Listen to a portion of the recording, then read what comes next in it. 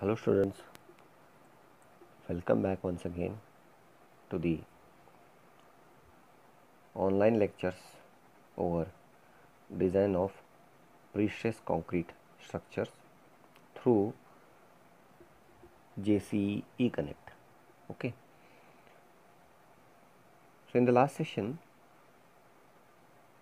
we have solved one problem to calculate the shear resistance of beam with respect to the incorporating the shear developed by cable profile also. Okay, so let us solve one more problem in today's session to increase the to calculate the shear resistance of pre-stressed concrete beam. Okay, so I'll go through the problem here. So it is given a cross section of PSC beam T section, a cross section of PSC beam T section. Overall depth is 1300 mm, web thickness is 150 mm, distance of top and bottom fiber from the centroid are 545 mm and 755 mm respectively. At a particular section, the beam is subjected to ultimate moment of 2130 kilonewton meter and shear force V is equal to 237 kilonewton. Effective depth is 1100 mm. Cube strength FCK is equal to 45 Newton per mm square. Then effective pre-stress at extreme tensile face of the beam is 19.3 Newton per mm square. What? The effective pre-stress at the extreme tensile face of the beam is 19.3 Newton per mm square. Moment of inertia is 665 into 10 raised to 8 m raised to 4. Area of steel is 2310 mm square. Tensile strength of the tendon is 1500 Newton per mm square. Effective stress in tendon after all losses is 890 Newton per mm square. Estimate shear resistance of the section as per Indian code. Okay, so the statement of the problem is too large here, but you have to understand one by one. Okay, so I'll just go and explain you once again. The pre-stressed concrete beam is again T section. Okay, and the overall depth of the section is given, web thickness is also given, and they are given the distance of top and bottom fiber from the centroid are 545 and 755 mm. Means they are given the location of centroidal axis. Okay, so that is from top and bottom fiber, and at a particular section the beam is subjected to movement and shear force. These two values are given, and the effective depth of beam is 1100 and cube strength FCK is given, and the effective pre-stress at extreme tensile face of the beam is 19.3 Newton per mm square. The moment of inertia is 665 into 10 raised to 8 mm raised to 4. Area of steel is given as 2310. Tensile strength of the tendon is again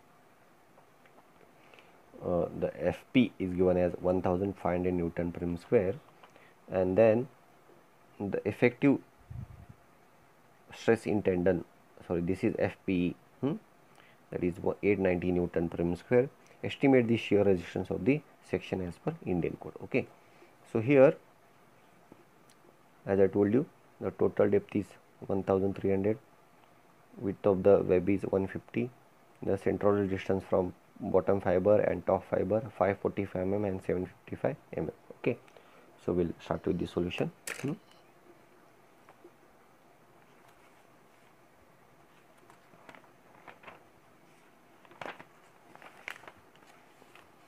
first of all, just we'll note down the given data, so it will be easier. So the total depth is given as 1300 mm, and the capital D is given as 1100 mm. And the width of web BW is given as 150 mm.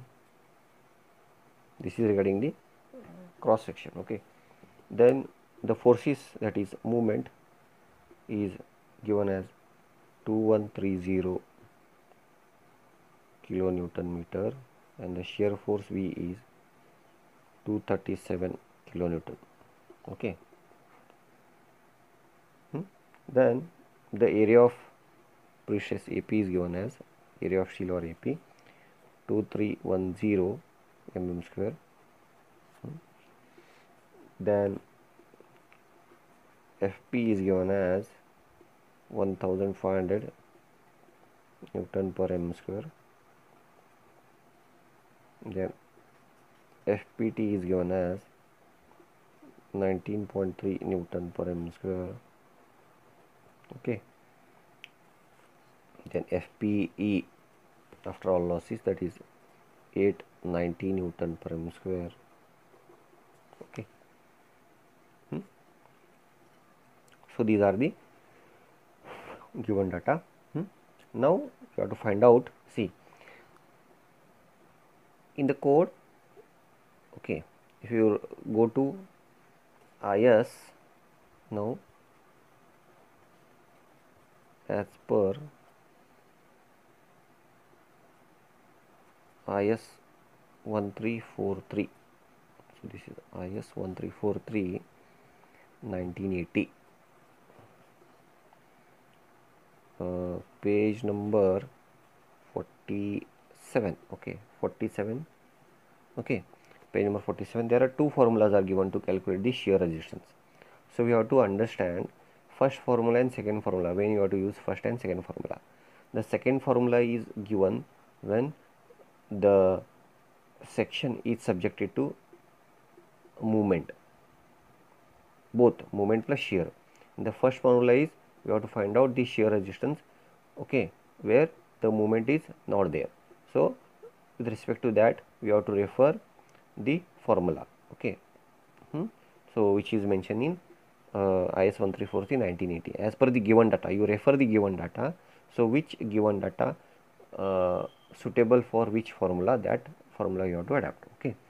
So here it is given as VCR is equal to, as per this, it is given as 1 minus 0.55 FPE upon FP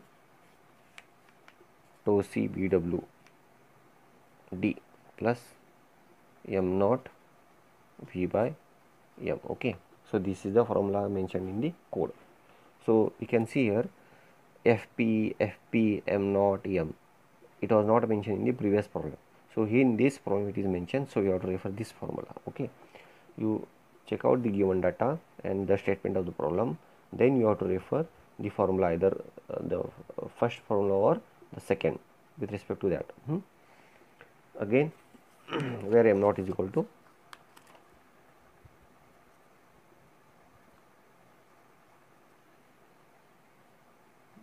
0.8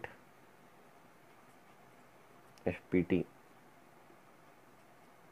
I by YB. Okay, 0.8 FPT I by YB. Okay, so it is 0.8 FPT is given as 19.3, I is 665 into 10 is to moment of inertia is also given 8 divided by YB from the bottom. YB, that is the distance of the centroid from the bottom fiber, it is given as 755. So we will get this value as, I'll just check. So we can, it is given YB and YT. Okay, so in the problem itself it is given. So YB it is given as 755, even I have shown in the sketch also, and YT is 545 mm. Okay, and even the moment of inertia is also given.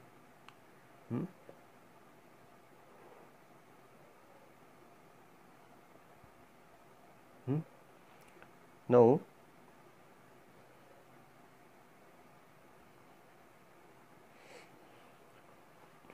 so we'll calculate here.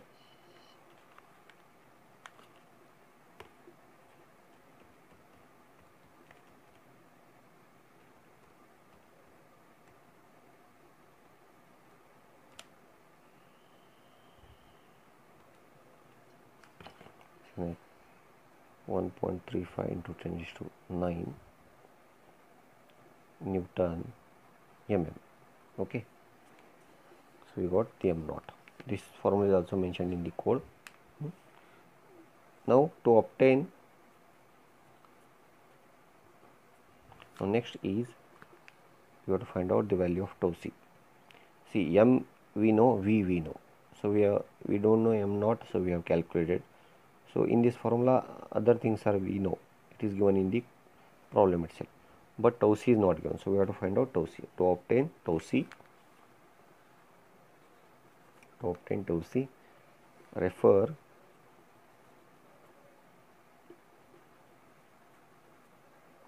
table number 6 again from page 47. Okay. So for that we have to find out PT. So PT is given as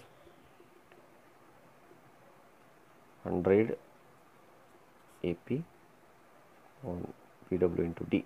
Okay, so 100, area of precious is 2310 upon BW into D, BD, that is BW. So 150 into 1100 depth, small depth. Okay, so that is 1.4. Here it is BD, so BD means nothing but BW, because the shear, okay, it will be provided in the web part. Okay, so that's why it is BW into D, so we will get 1.4. So now we have to refer the table. So so for that you have to interpolate between 1.25 and 1.5. so our value is 1.4. so for 1.25 the value is given as 0.74 and 1.5 is given as 0.78. so after interpolation for this we'll get the value as 0.77. so this value we got it as after interpolation, that is 0.77 Newton per mm square. Okay.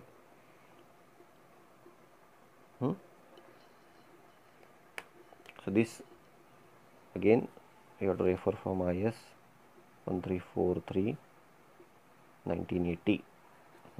This code is very important for precious concrete. So we got the value of tau c. So this is nothing but tau c. Now we'll go back and substitute in the formula. So VCR is equal to, we have to substitute in this formula. Okay, we have to substitute in this. VCR is equal to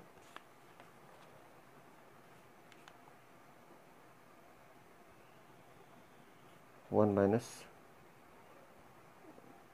0.55 into FPA upon, so it is given as FPA upon FP. So FPE is 890 and FP is 1500.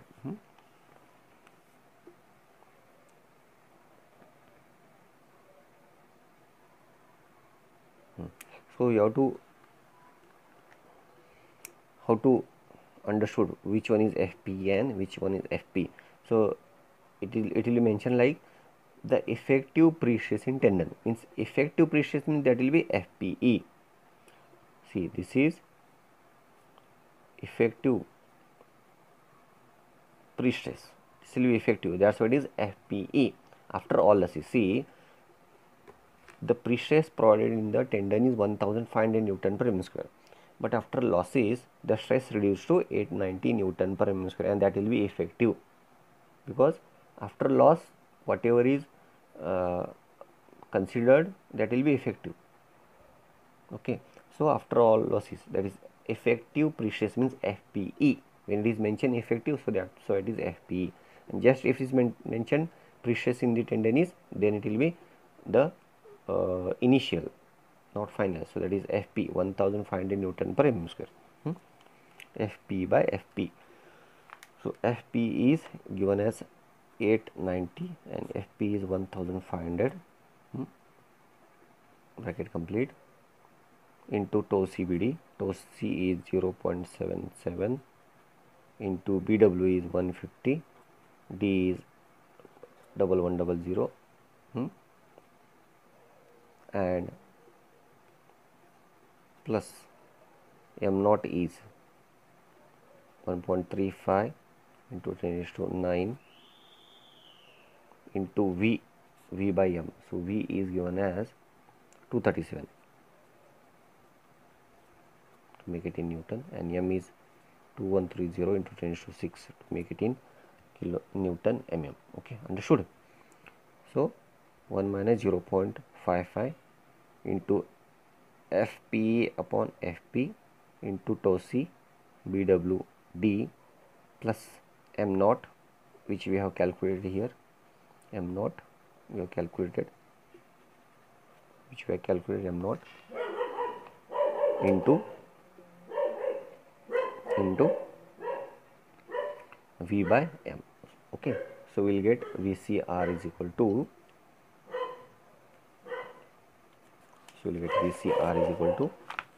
what VCR is equal to